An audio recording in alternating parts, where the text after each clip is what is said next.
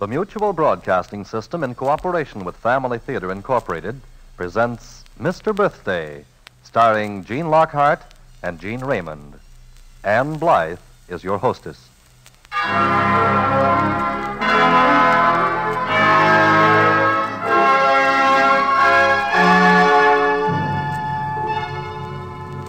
More things are wrought by prayer than this world dreams of.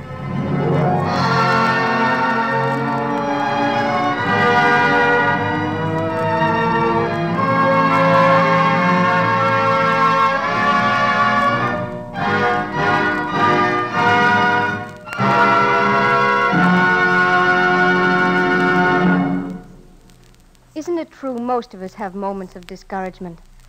And sometimes they come when we have tirelessly done our best, only to see our efforts misjudged and criticized. Oh, I don't mean we should begin to feel sorry for ourselves. I'm talking about the unnecessary misunderstandings and criticisms that happen in a home. You know, a good home is a place where there's mutual trust and encouragement and forgiveness. These are the things that make for a full life, for happiness and success. And family prayer brings trust, encouragement, and forgiveness into a home. Why? Well, when a family joins together to express their faith and trust in God, when they ask His help and forgiveness in family prayer, there's a new spirit of faith and trust in one another, a new spirit of mutual encouragement and forgiveness. You'll find that family prayer brings these things to a home. It happens that way. Yes, a family at prayer is a family at peace. A prayerful home is a happy home.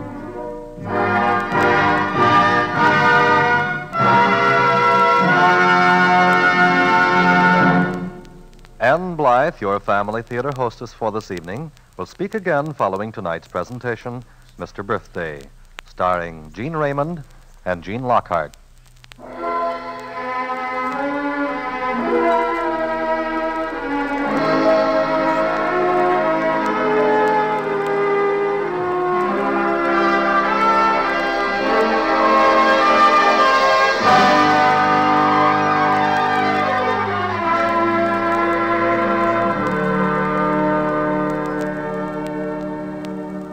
I'm Tom West. I'm a reporter for the Evening Dispatch. And I guess I have the softest newspaper job in the world.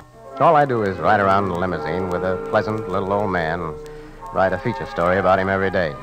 Well, maybe it doesn't sound exciting to you, but I've been in a spin ever since I met the old fellow about 6 months ago. You see, it happened this way. I was out on a story for the Dispatch talking with a Mrs. Varga in her dingy 3-room apartment in the tenement house district. It was a hot and sticky day. I don't see why your paper is interested in me and my children, Mr. West. Now, we're interested in doing these articles to see if we can improve the crowded tenement house conditions. I am not complaining. I know. We have a roof over our heads. There is enough to eat for all of us. Oh, it is not nearly so good as this in the old country, where my sister still lives. Well, my newspaper thinks conditions like this can be made better. Should be made better. And so we're... I saw his auto. Oh, he won't come here. He doesn't know about me. Well, that's what you think.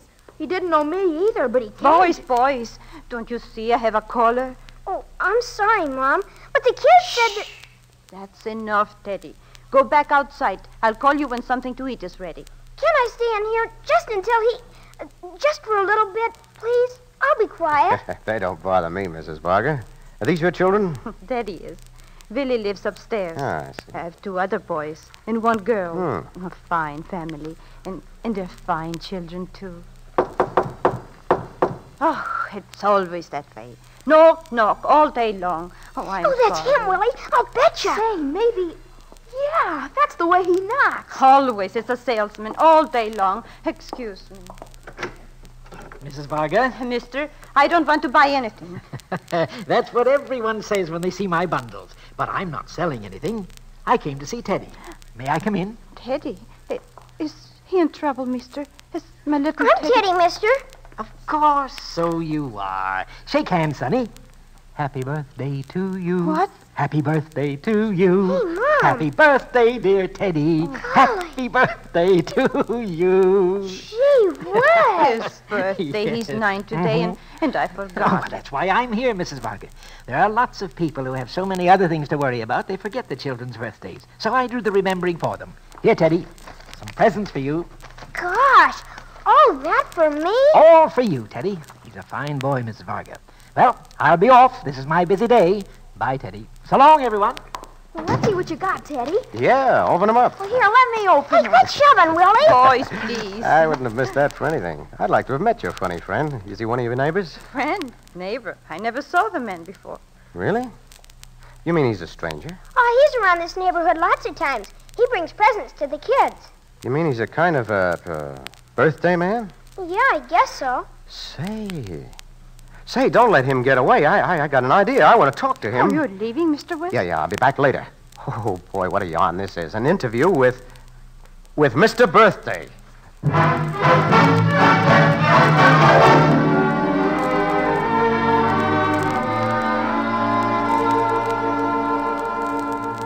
Well, I missed him that day and the next. In fact, it was nearly 2 weeks before I ran across him again in the same neighborhood. He was an odd little man with a twinkle in his eyes and a perpetual grin. And he never seemed to walk. He bounced. And when I saw him next, he was bouncing out of another tenement building and driving away. I had a little luck grabbing a taxi. Yeah, mister? Follow that green car and step on it.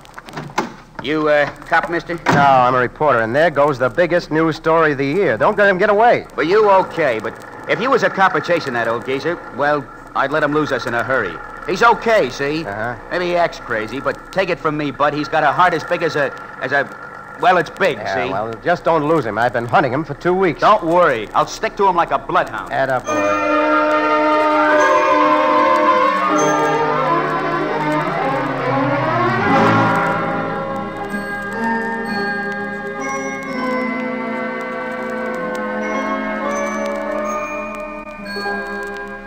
Mr. Birthday finally stopped in front of another tenement. He took a couple of packages from his auto and scooted into the building. I paid off the cabbie, and then I got an idea. I jumped into the old fellow's car and waited. And when he came back... Oh, I beg your pardon. I thought this was my... Why, it is my car. Young man, what are you doing in my automobile? Waiting for you. I'm Tom West, Evening Dispatch. Oh, well, glad to know you. Now, if you won't think I'm rude, I have 3 or 4 more I calls just want to make, talk and to you for a couple of minutes, Mr. Birthday. Huh? What's that? What did you say? What did you call me? Mr. Birthday. Well, I don't know your real name. Oh, that's great. Yes, sir, that's wonderful, Mr. Birthday. Oh, I like that. What is your name? Why, that's it. You just said it, Mr. Birthday. Oh, I wouldn't have any other now. Oh, but please, I do have to get along. Now, wait a minute. Can't we talk just a little? There's so many things I want to know about Why? you. Well, I told you I'm a reporter. I need more facts for my story A about story? About me? you. Sure. I want to know more about what you're doing and why, and what you expect to get out of it. What I expect. Uh-huh. Young man, look me straight in the eye. Now, tell me, my lad, do you honestly think I profit out of what I'm doing? Do you? Well, maybe I didn't exactly say it the way I meant it, but... Now, look, Mr. Birthday, let's be practical. What's your racket? What's the pitch in this birthday gimmick, huh? I can't talk any longer. I have to go. Now, wait a minute, Mr. Birthday. I'm sorry if I spoke out of turn. Maybe you wouldn't mind if I rode along with you, huh? Well, provided you don't ask me to do any talking for publication. Okay, let's go, Mr. Birthday. I won't write a thing against your wishes, but I'm going to try doggone hard to get you to change your mind. No publicity. I don't want people to think I'm running some kind of a racket.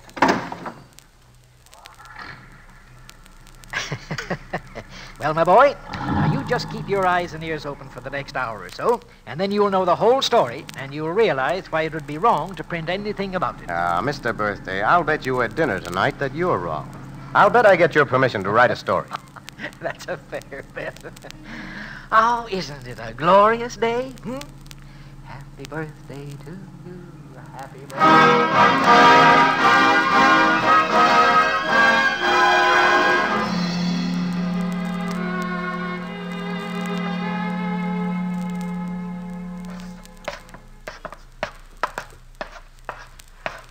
Tired, Tom? Not exactly, but I've never climbed so many steps as I've done this past hour. I suppose you had to live on the top floor of one of these tenements. I'd rather not think about it. How many more calls to make? Just one. Jimmy's the last one today. I've gotten a terrific wallop out of all this. Watching the kids' faces light up when you hand them their presents. Sing your little song for them.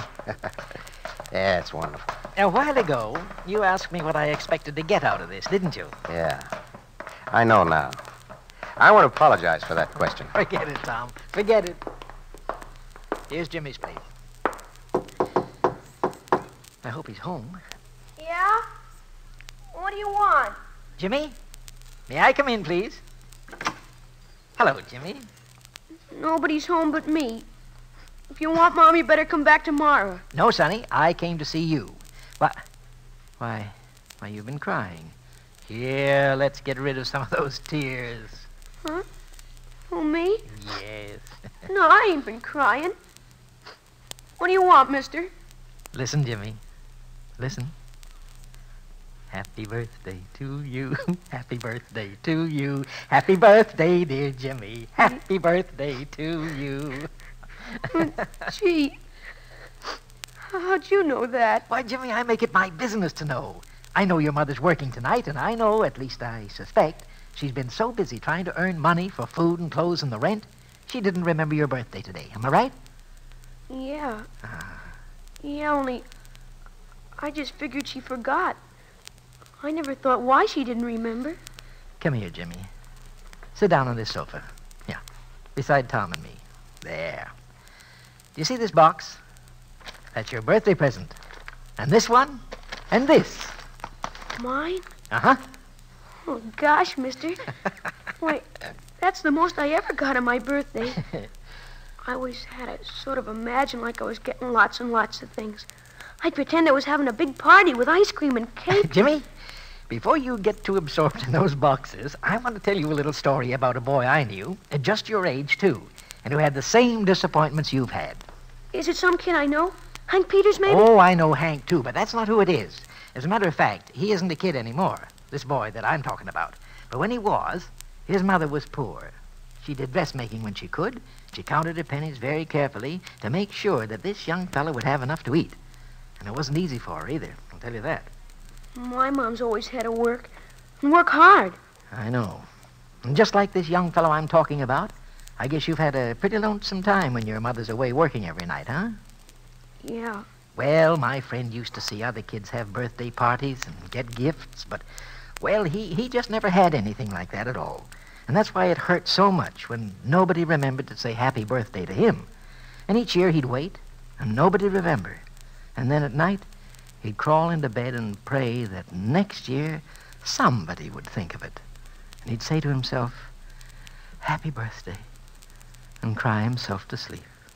Gee, I know how he felt all right. That's why I was crying when you came in.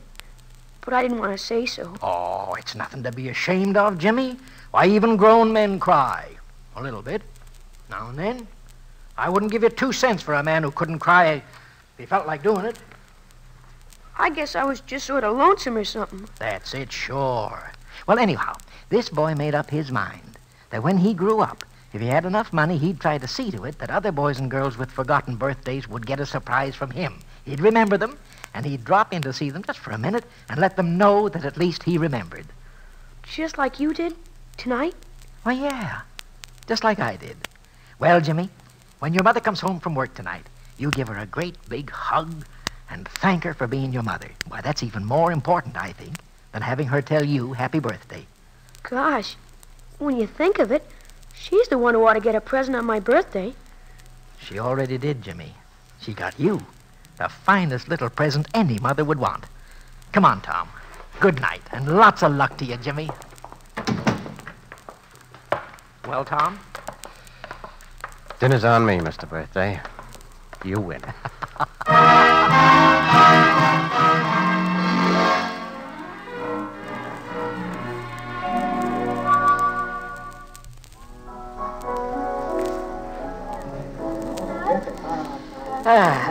Fine dinner, Tom, and I was pretty hungry, too. So was I. Waiter, check, please. Just a minute. Waiter, I'll take that. Oh, what do you mean? It's mine. I lost the bet. I'm not going to write the story. Tom, I'll be disappointed if you don't. Huh? Hey, what is all this? You're... I'm just a batty old man exercising a woman's prerogative, the right to change her mind, and I've changed mine. I don't get it. Tom, back there at Jimmy's house, I sold myself on a story. You mean the story you told the kid? Were you just trying to make him feel a little better, or was there really a boy like that? Both, Tom. And that boy's a pretty old boy now, isn't he? Knocking himself out, hustling around to see youngsters on their birthdays. It's funny about most people who've grown up, Tom. They forget so easily what it was like being a kid. Is that why you decided to change your mind about the newspaper story? Oh, that. I'm sorry. I guess I was wandering a little. I started to say that as things are now, I only see 20 or 30 youngsters a week because I don't have any more birth dates than that. Yeah? Now, maybe if you wrote a story saying that your paper wanted to know the birthdays of all the children in town, we'd get lots of new names, we'd get addresses. Say, that's it. That's it, Mr. Birthday, only... Now, wait a minute. There's got to be more to the story than that. We've got to tell about you. Oh, no. Keep me out of it. Oh, you just try to keep out of it. Well, at least let me stay in the background. Now, look, I'll write the story. And if the people who read it are satisfied to let you stay in the background, fine. Otherwise... All I care about is getting a bigger list of youngsters to visit. You write the story, Tom, and we'll see what happens. Okay. Now, may I have the check? It's the first bet I've ever enjoyed losing.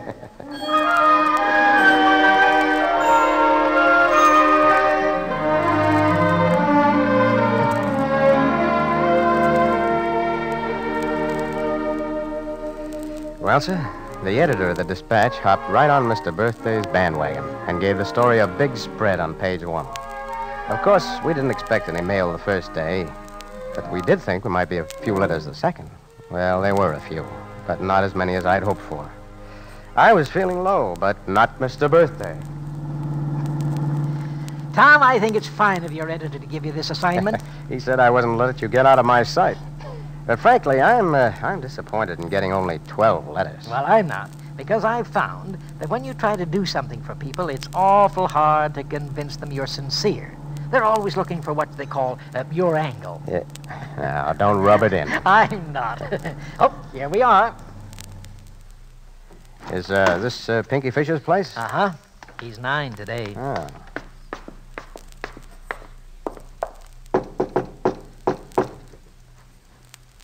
I think I hear someone coming. Yeah? What do you want? Mr. Fisher? What's it to you? Well, nothing exactly. I want to see Pinky. May we come in? Oh, no, you don't. I see guys like you before work your way into the house, then flop down and start selling something. But we aren't selling anything. Oh, you guys bill collectors, huh? Beat it, but I ain't interested. But, when I said help you down the stairs, I said beat it. Why, that big lug? Control yourself, Tom. Oh, but poor fella, maybe he's bothered by a toothache. A toothache. I'd like to knock his block I off. heard that. If there's going to be any slugging, let's get started. I told you to beat it now. I'll wrap you around the old goat's neck. Now, Tom, wait come a on. minute. Now, He no, wait a means minute. business. Hurry, Tom. Yeah. Well, I guess he decided not to follow us, huh? He's probably standing outside his door laughing. Oh, well, it takes all kinds of people to... Excuse me, mister. Huh? Oh. Well, hello, Sonny. You're Mr. Birthday, ain't you? That's right.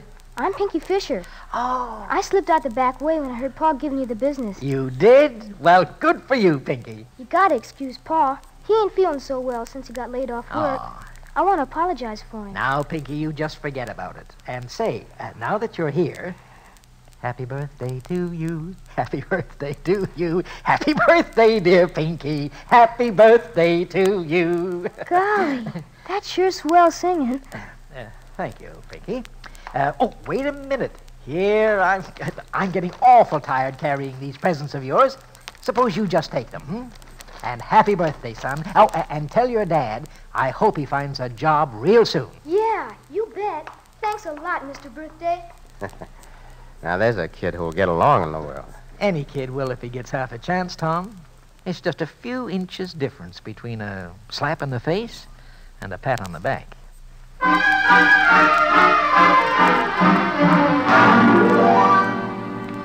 All of a sudden, it happened.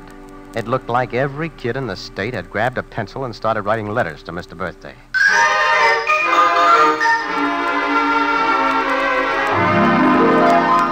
Tom, Tom, it's wonderful. All I need now are about 100 helpers.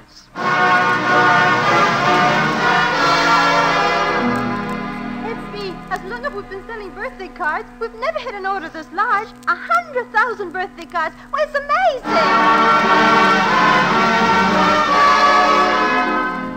Tom, don't let them in. It's those crazy people from Hollywood, the picture people. They want to make a picture of my life. Why, they're offering $50,000 for the rights. No.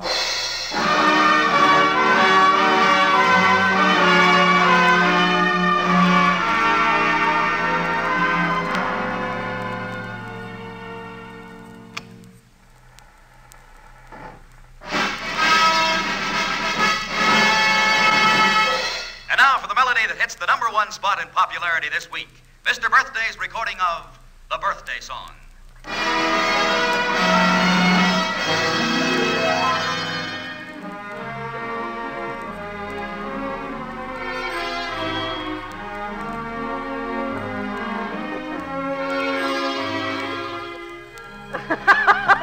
I tell you, Tom, it's perfectly ridiculous. But it's different. You have to grant that. And I won't have to endorse any more cereal? No, they simply want you to run as candidate for the presidency. But I don't get it. It can't be the Republican or the Democrat, so there's... No, they're starting a new party. Huh? They're calling it the Birthday Party.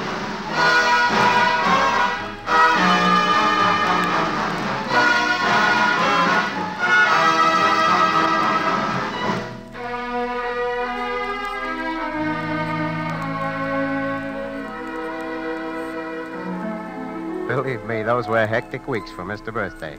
At times he used to say that maybe he'd just run away from it all, but he never did. He just kept going along, and the way things were arranged, it wasn't possible for him to call on all the children in person. Instead, he sent greeting cards, presents, and a record of the Happy Birthday song. Of course, he went to see as many youngsters as he could. Then one day, something went wrong. He was returning to the new offices we had opened. I met him as he was entering the building. Oh, Tom, this has been a bad day. Hmm?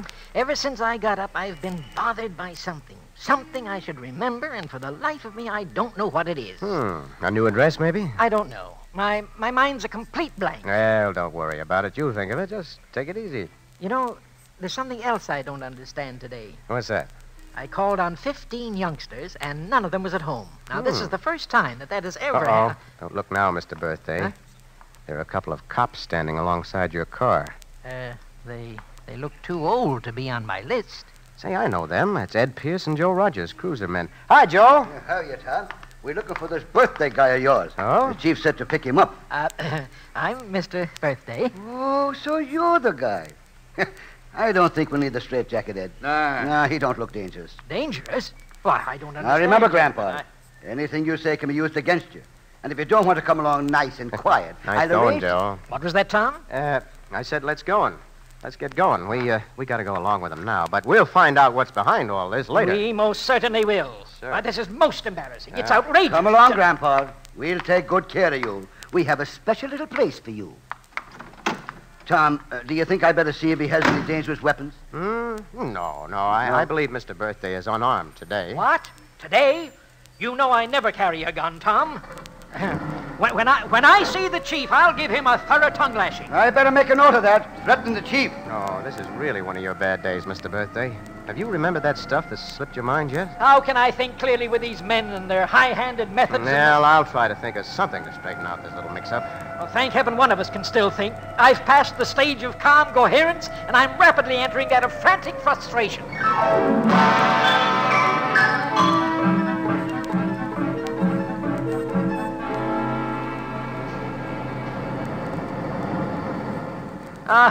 Thank goodness you got them to turn off that siren. It was a little raucous, wasn't it? Tom, it doesn't seem to me we're going in the direction of police headquarters. Oh, you're absolutely right, Mr. Birthday. Joe. Yes, Tom? Turn in here. Maybe we can talk this thing over. Here? All the way Why, inside, Tom? Yeah, right, all the way in. Good heavens, Tom. All these people, the municipal stadium. There's the chief, Tom. I'd better stop right here. Where's the chief? I want to see him. I demand my rights now, as a keep citizen. quiet, Mr. Birthday. You better stay in the car. Joe, Tom... isn't that the microphone for the stadium's public address system? Now, what do you know? Yeah. Sure it is, Tom. Here you are. Well, thanks. Tom, what are you going to do? Now, quiet. Now, you just hang on for a moment. Now, quiet, everybody, please. Quiet, please. May I have your attention? Thank you. Now, here in this police cruiser with me is the man you've been waiting for. Tom, please, be careful. Do you know what you're doing? It's Mr. Birthday, and he's in a very bad predicament. All day long, he's been worried over something he thinks he should remember. Tom, of all people to think And that so, you... ladies and gentlemen, boys and girls, we have brought him here for one special reason. Will you tell him what he's forgotten?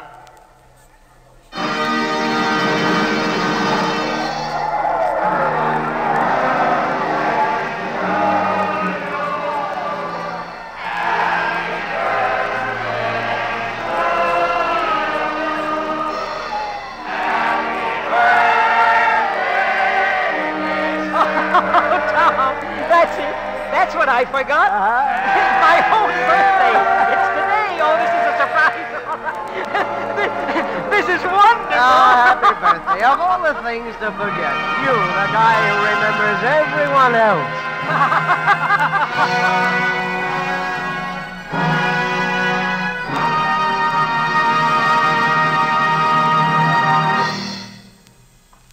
This is Anne Blythe again. You know, we all like to feel we can be useful and helpful. And one of the great joys in life is knowing that we're useful and helpful in an undertaking that's worthwhile. None of us can be happy if we live only for ourselves, because the job of living comes from giving. Yes, giving ourselves to something we know is bigger and better, worthier and more enduring than we are. That's why the greatest joy in living is giving ourselves to God. And you know, when a family joins together to give themselves to God in family prayer, they're united in a joy and happiness that only family prayer can bring. I guess we all know from experience that it's true. Whatever we give to others comes back to us in some way or another, and whatever we give to God comes back 100-fold. So let's give God a little time in our homes each day, and let's take a little time out to join together with our family for family prayer. Then we'll really know how true it is that the family that prays together stays together.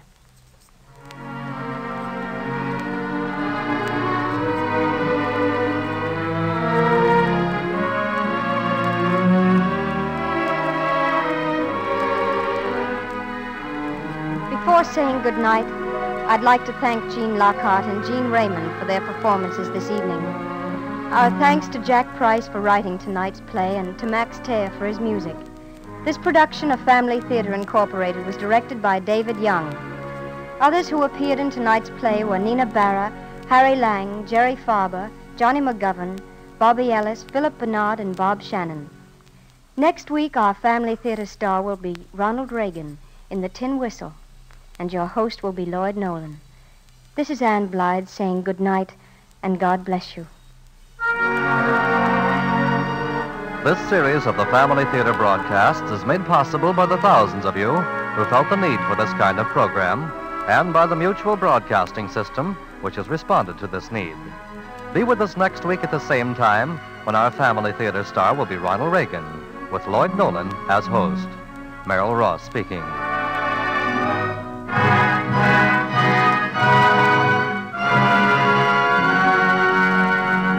This is the Mutual Broadcasting System.